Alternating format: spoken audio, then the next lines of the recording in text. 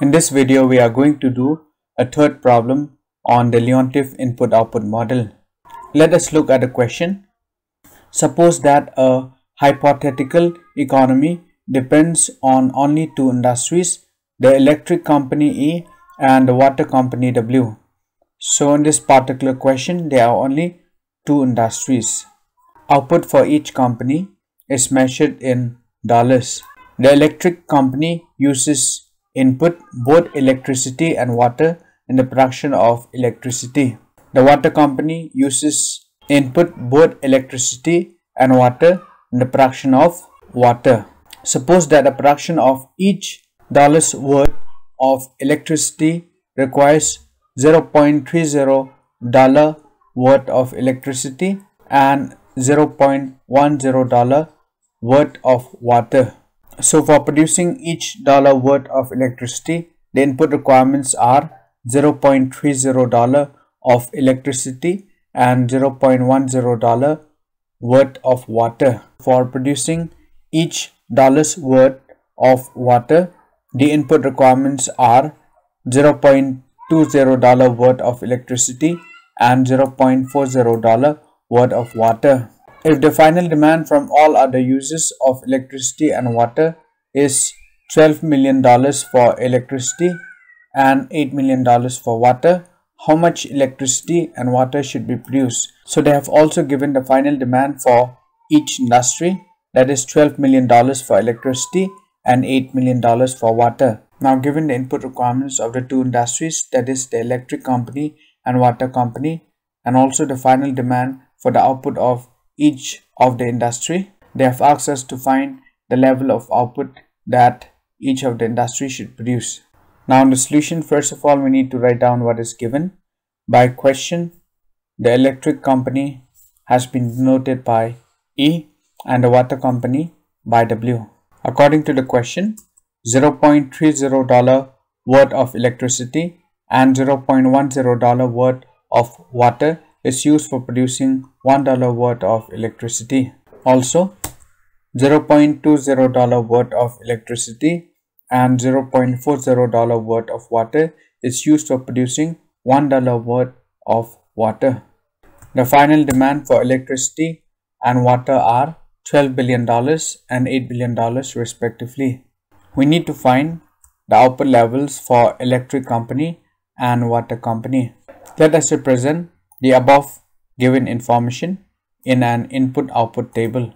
For producing $1 worth of electricity, $0.30 worth of electricity is used and $0.10 worth of water is used. For producing $1 worth of water, $0.20 worth of electricity is used and $0.40 worth of water is used. The final demand for electric company is $12 billion and the final demand for water company is $8 billion. Rewriting the above input-output table in an equation form, we have the first equation shows that the output of electric company is being demanded as intermediate input by the electric company itself and by water company. Part of its output is also being demanded as final good by consumers. The second equation shows that output of the water company is being demanded as intermediate input by the electric company and by the water company itself. Part of its output is also being demanded by consumers as final goods. Now rearranging the above set of equations in matrix form, we have. Now let us name the output vector by X, the input coefficient matrix by A, and the final demand vector by F. Rewriting the above in notational form, we have X equal A times X plus F. So we have already discussed how the input-output model equation is derived in the last problem. Now this expression is known as the Leontief input-output model equation, and I minus A superscript minus 1 is known as the inverse of I minus A, which is the Leontief matrix. Let us compute the Leontief matrix I minus A. The Leontief matrix is obtained by subtracting the input coefficient matrix from an identity matrix. So in this particular problem, this is our input coefficient matrix. By subtraction, we have 0.70 minus 0.20 minus 0.10 and 0.60.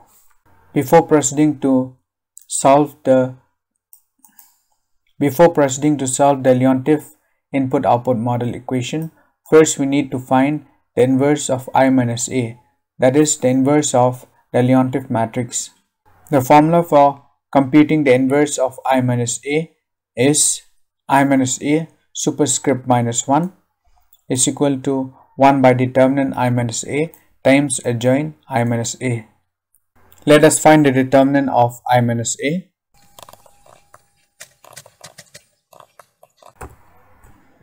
Next, let us find the cofactor of each element of the Leontief matrix.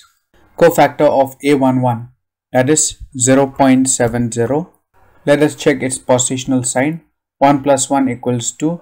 2 is an even number, so we have a positive sign. Deleting the row and the column, we have 0.60. Cofactor of A12, that is minus 0.20. 1 plus 2 equals 3. 3 is an odd number, so we have a negative sign. Deleting the row and the column, we have minus 0.10. Minus times minus equals plus, so we have 0.10. Cofactor of A12, that is minus 0.10. 2 plus 1 equals 3. 3 is an odd number, so we have a negative sign. Deleting the row and the column, we have minus 0.20. Minus times minus equals plus, so we have 0.20. Cofactor of A22, that is 0.60. 2 plus 2 equals 4. 4 is an even number, so we have a positive sign. Deleting the row and the column, we have 0.70.